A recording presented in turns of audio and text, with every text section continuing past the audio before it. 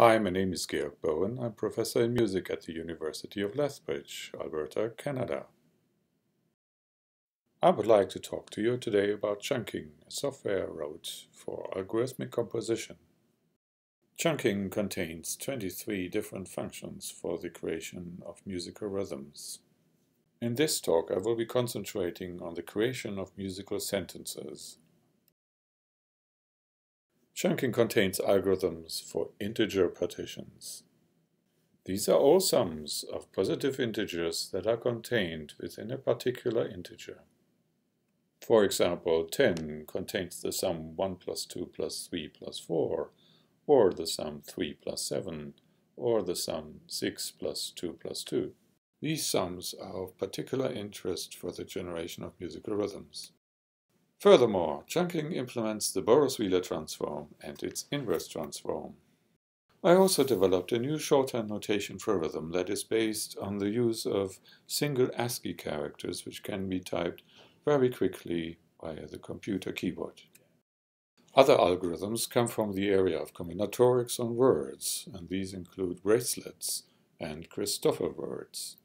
In combinatorics on words, a word is a finite or infinite sequence of letters taken from a finite alphabet. Finally, we also have Fairy sequences which deal with proportions and subdivisions. How do all those algorithms relate to music? The integer partitions are used to structure musical sentences. By this we mean that the integer partitions define the lengths of the individual parts of a sentence. Looking at the lowest level of the sentence algorithm, we will see similarities with the non-isochronous meters that have been proposed by Justin London. The non-isochronous meter is built upon beats that are of different lengths. Usually there are beats that are 2 or 3 pulses long. We also find that forces of impulse and resolution play out in the opposition between those beats that are either 2 or 3 pulses long. Musical impulse can be generated in very different ways by using melody, harmony, or rhythm. Once an impulse has been inserted into the music, it usually calls for a corresponding resolution, very similar to the act of breathing in and breathing out. One can find many asymmetric groupings in 2s and 3s in the rhythmic patterns of Turkey and Eastern Europe. Here is an example of a non-isochronous meter. Note the circular structure and note that we can step in at any point in order to have variations. A sentence can be regarded as a concatenation of such patterns. The sentence is built on a hierarchy of elements. The sentence is subdivided into phrases, which are further subdivided into patterns, and finally into chunks of rhythms. In this example, we have a sentence of 30 pulses in length, which is subdivided into 2 phrases of 17 and 13, and into patterns of 9, 8, 6, and 7 pulses. This view should give you another idea of how this hierarchical structure works.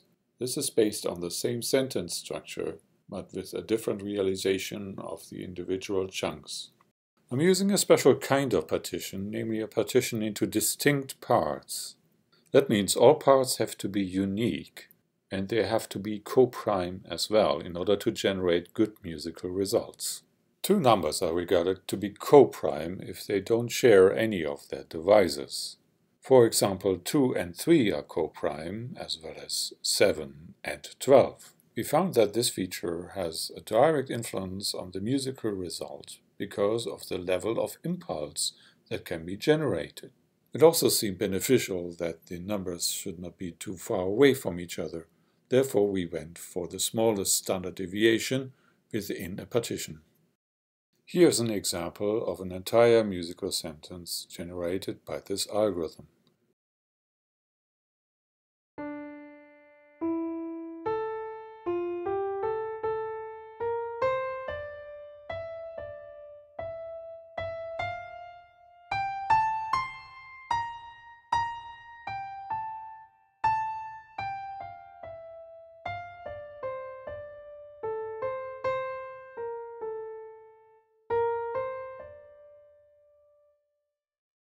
Because integer partitions are always produced in descending order, chunking has to do some more work in order to form a musical result.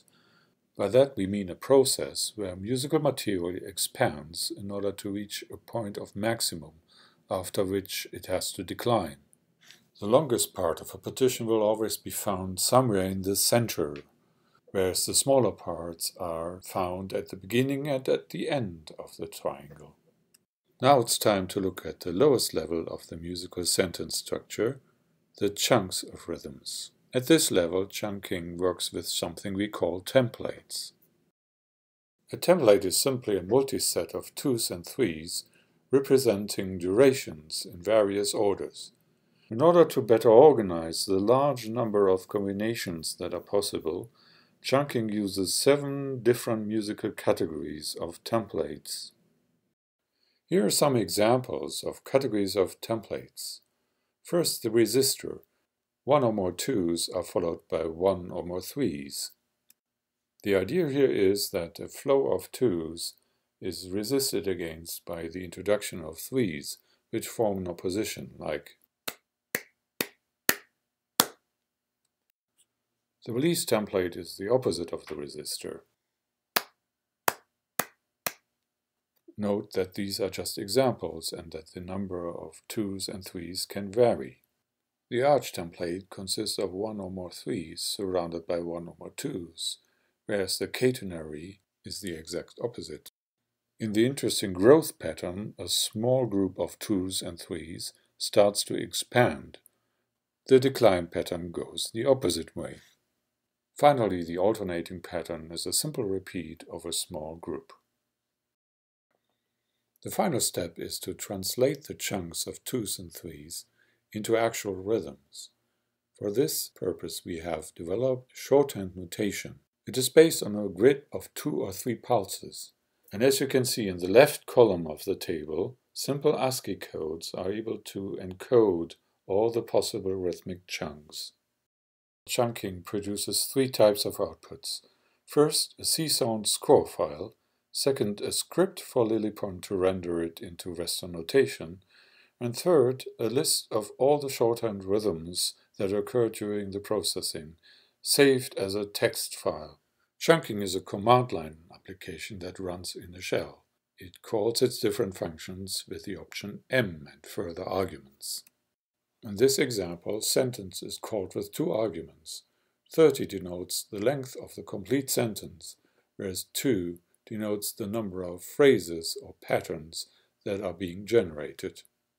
Here are some of the possible outcomes after executing this command. This is the Csound score file. Here's the script that is needed for Lillipond. And this shows you an excerpt of the text file that is used in order to save all the rhythmic patterns that have been generated so far.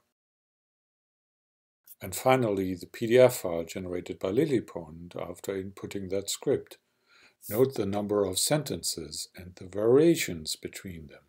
This is all being generated automatically by the same algorithm.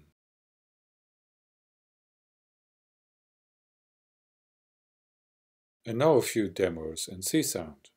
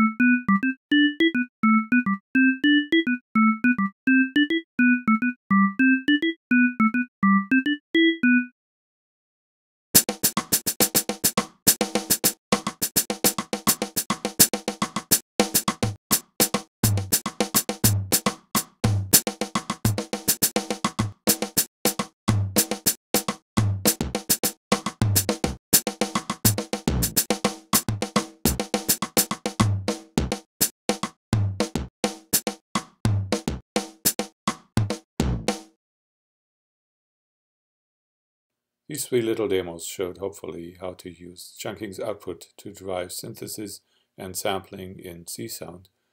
I hope you enjoyed the talk. Chunking is available as a GPL licensed open source software, downloadable at GitHub. Details here.